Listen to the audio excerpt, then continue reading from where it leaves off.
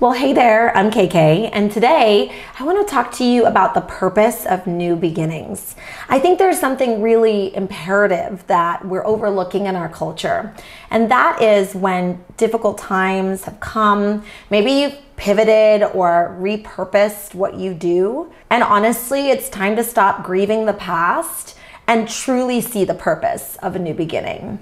You know, many of us are lucky that we have the ability to pivot and to reimagine ourselves, kind of reinvent our businesses over the years, and especially now, I think there's something really special about a new beginning. So whether that's in your personal life or your professional life, I just want to give you some things to think about that may help you to, I think, react differently to a new beginning and stop reaching for the past at times where that doesn't make sense. So first, I want you to kind of realize that the past is in the past and likely for good reason. Oftentimes, whether we're working through a difficult personal issue or really in the trenches on the business side, I find that even the most successful business owners, managers, bosses of all kinds have a really hard time not looking back and having that wistful ignorance of thinking that everything in the past was supposed to be in their present. Hey, I have news for you today. The entire world is changing almost every single month. And if you're not able to iterate, it's a surefire way that you're gonna be out of business, unhappy, and not in the life that you want. And I know that's not what you desire. That's not where I recommend you put your effort. Although it's really easy to get trapped in this concept of the past was good enough, I really think it's time to put that to sleep, so to speak, and look forward and get excited about new beginnings. So it does start in your mind. Secondly, I do think there's something to be said for being in that kind of difficult in the trenches phase that many of you maybe just got out of, where you put the work in to decide what will you do, to plan, to be purposeful even in that, and to really make some tough decisions. Look, some of the best things that come out of tough decisions is that you likely were holding on to certain practices, certain things that you spent money on, certain people in your life that you don't need anymore. And I think the difficult times have proven that and have helped push you in that direction. Maybe you didn't want it, but you know it now that you're here. And so there's a really beautiful part of this present that you may have just walked through, or maybe you're in now, where you get to really determine what's most important.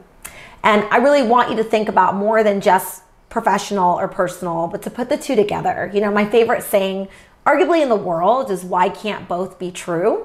And this is where when you're starting over or you're redirecting, there's room for you to say, I would like to put in some emphasis on my personal life while I'm growing as a boss.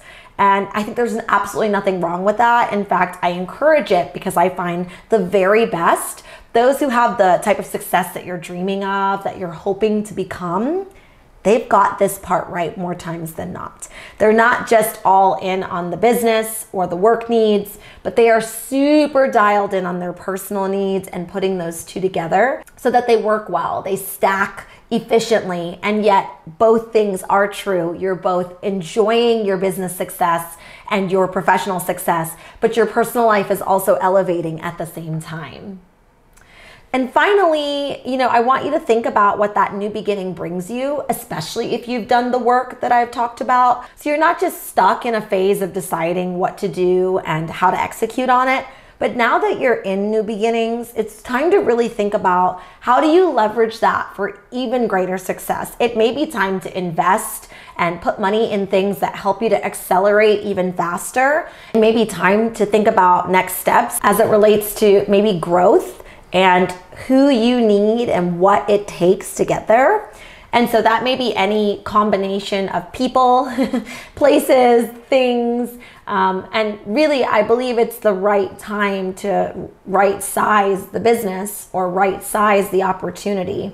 And what I mean by that is looking at it very tactically, not with the passion, right? Not with the love in your heart and the leading from that, but instead to treat it very perfunctory, very line item, profit and loss, balance sheet type thought process, which may not feel very romantic, but it's highly pragmatic and it's gonna help that new beginning become sustainable become long-term and consistent and become the success that maybe you've been dreaming of.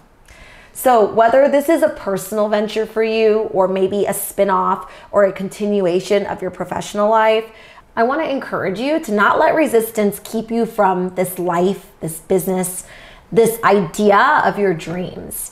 It's not only possible, I'm here, I guess, to tell you that it's probable. And although not all reach that same level of success, it is really clear the ones that do.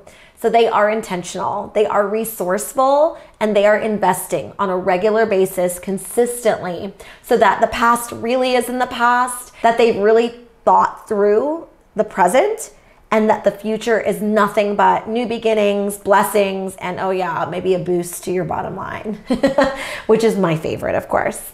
So I'd love to hear maybe what you're considering, maybe where you're at in your new beginnings, and also where you've gotten stuck along the way. Let's talk more about this soon.